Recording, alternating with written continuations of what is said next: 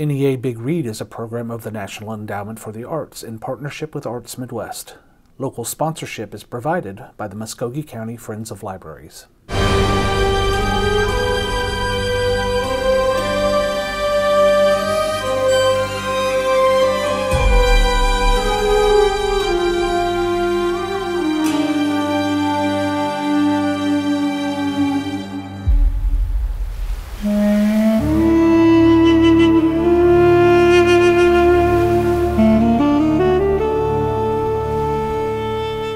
The Odyssey is the enduring tale of one man's journey home, fraught with danger, despair, and death.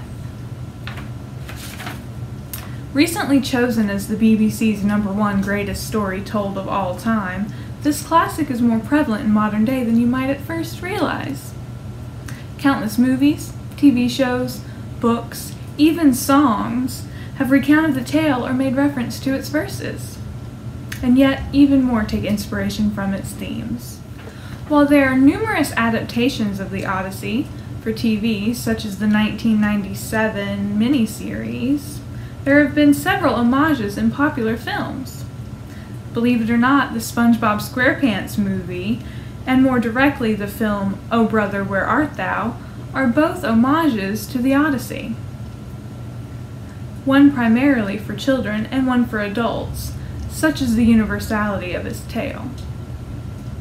In SpongeBob and in Homer's epic, both our heroes face Cyclopses, receive a gift of a bag of wind to propel them on their travels, and receive assistance from a deity. While in Oh Brother, Where Art Thou, 3 escaped convicts who serve as our protagonists encounter sirens, just as Odysseus famously did in his adventure. Television has also been inspired by Odysseus' journey home. The Simpsons spoofs the plot of the Odyssey in its protagonist Homer Simpson, probably named after the famous poet as well, in the role of Odysseus in its episode Tales from Public Domain. The 1995 hit television show Xena, a loose interpretation of Greco-Roman mythology in itself, had an episode entitled Ulysses, the Romanized version of Odysseus, who featured the character on his quest. Title character Xena and her companions had to help the wayward hero on his journey home, much like in the original myth.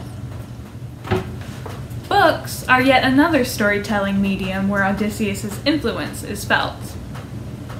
Most notably, Margaret Atwood's novel, The Penelope-Ad, is a retelling of the Odyssey through Odysseus' wife, Penelope's point of view. While Penelope was absent from most of the adventures and action of the Odyssey, she has a very interesting story to tell as well. In Penelope's narrative, Margaret Atwood tells how Penelope, cunning just like her husband, warded off her suitors, believing Odysseus to be dead, with her wits. Even children's literature takes from the Odyssey sometimes.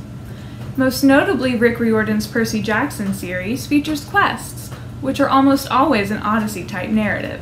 Not only that, but characters from the epic find their way into his stories as well. In Percy Jackson and the Lightning Thief, our heroes visit the Lotus Casino, which, if you remember in the Odyssey the Lotus Eaters, it's very similar. Once our heroes encounter this casino and they eat the food therein, this magical place keeps them there, so they never want to leave. And then also, in the second Percy Jackson book, Sea of Monsters, our heroes encountered the Cyclops Polyphemus, who most notably was blinded by Odysseus in his journey.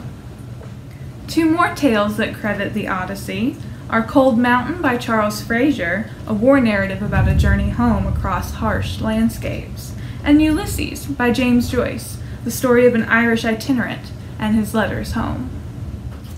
Its characters have also been reimagined and placed within the world of modern writers. CIRCE herself has inspired countless authors from Madeline Miller to George R.R. Martin. Martin's infamous Lannister Cersei shares a name with the immortal witch and many of her less admirable qualities. She is cunning and vengeful, not unlike the Odyssey's character. J.K. Rowling also snuck in her own reference to CIRCE in her novel Harry Potter and the Philosopher's Stone, or Sorcerer's Stone for us Americans. Within the first book, you see a famous witches and wizards chocolate frog card with the name CIRCE on it. Even comics have been known to borrow from mythology and Homer from time to time. DC's Wonder Woman villain, Circe, shares a name with our sea witch as well.